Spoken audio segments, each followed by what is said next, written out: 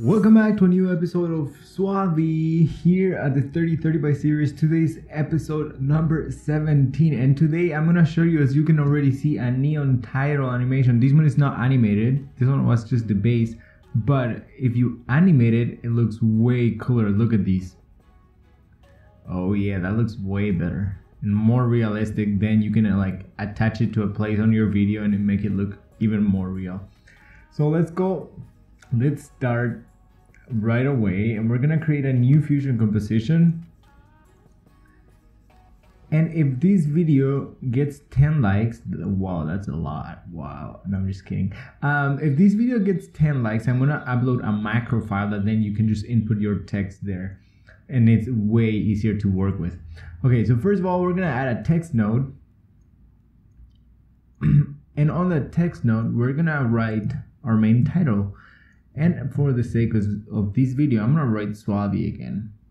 And you can also choose whatever font you like. I chose this next art because it's pretty big and sort of fat. Because we're gonna take the inside part of this by going here in the paint section, I think it's called. And then it's the shading section, I'm sorry. And then we're gonna go to appearance and the text outline, and we're gonna click on that. We're gonna also make it a little bit more opaque and whatever, but I think when I made that one, I made it at 0.85. And you can make it even thinner. The thinner it looks, the thinner you make it, the thinner... Oh, I'm sorry. The thinner you make it, the more realistic it might look, but it's all up to you. Okay, so once we have our text, we're gonna add a glow effect to it, and then on this effect, what I did was, for the first one, I added a little bit of glow, and I made it like that. You can play around with these for the color also, but don't worry, we're gonna change that. We're gonna use another type of node to change that later. And then we're gonna add a second node. We're gonna copy and paste this glow effect. And on this one, we're gonna make it less glowy, but we're gonna make it bigger. So if we look at the first one, it's like really around the edge of the letter, and if you look at the second one, it's more of like that background glow, like that the actual wall where a neon sign is put on, like gets the light reflected off. Okay, so then we're gonna create a color corrector node, and on this node we're gonna be able to change the color that we want. The more we go here, the stronger the color is gonna be. Let's make a bluish one and this one, and then you can also change the hue, but it just makes no sense to just change the hue again, because that's basically just changing the color again, right? And then we're gonna go to saturation, and we can make it more saturated.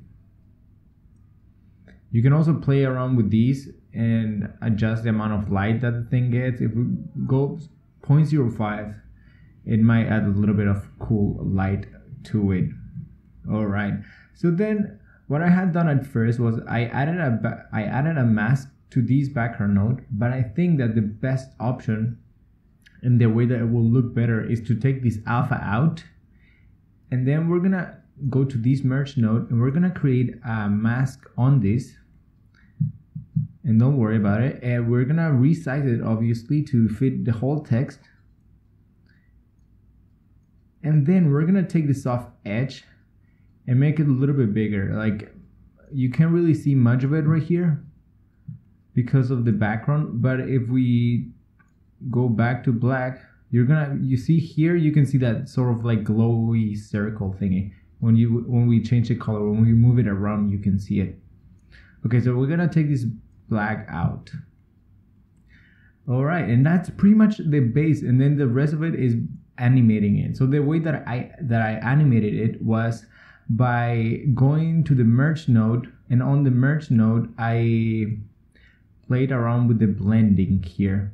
to play that as a turning on and off type of thing. And the way I animated was I went to frame 10 and I created a node on 0. Then I went 1 frame ahead and made it a little bit bigger. Went 1 ahead and I went backwards, sort of like slowly turning on, but kind of like needing to push back a little bit to like then get enough power to like power through the next like current of electricity type of thing, you know? Kind of like an arrow. You have to pull it back first to go forward. So yeah. So then that adds that like sort of like lighting, the light turning on effect to it. And then later on here, I went around a couple more frames, and instead of like turning it off here, I think I went to the color corrector and I played it with the saturation just to add it sort of like a vibrant, like as if the light is moving inside of it. So slowly it would just change it during the time that it's up there. So it's not just still, of course. And then it might be hard to notice it, but because it's like a subtle thing, you know, if you go too hard, too much, it will be noticed. But if you go just a little bit, it will add that little detail effect, you know, to make it seem that there is something that's going on, but it's not really a lot.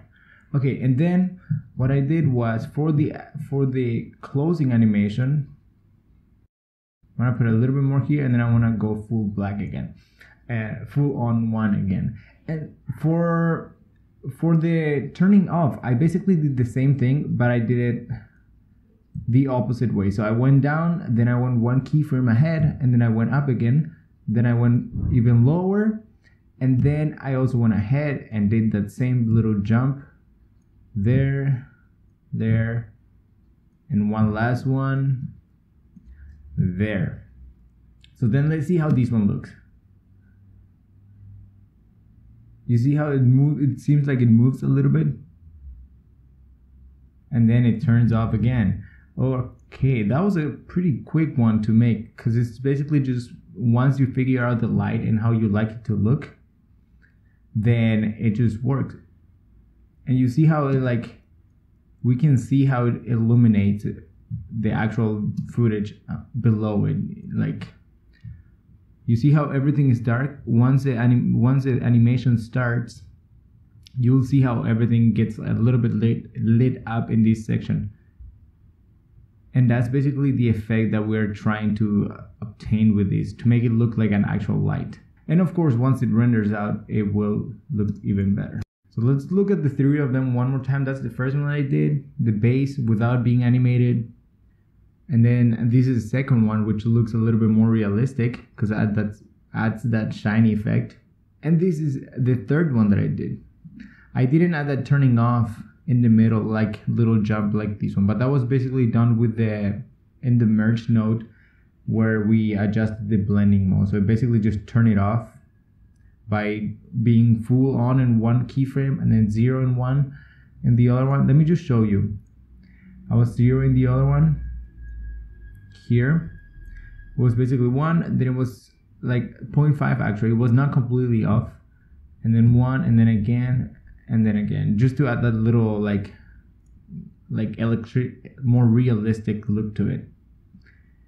And yeah, that's pretty much it for this video. If you guys give me 10 likes, I'm gonna be a like, or no, I'm just kidding. I'm gonna, yeah, if you liked it, drop a like. If you enjoy this type of content, you can comment below, or you can subscribe if you want to see more. Today was episode 17, and as always, you can check the description to download the fusion composition of these, so then you can also play around with all the different settings, and then maybe create something even better looking at than these. So yeah, I will see you tomorrow in the next episode of the 30 by 30 series. Bye, SUALVI. See you tomorrow.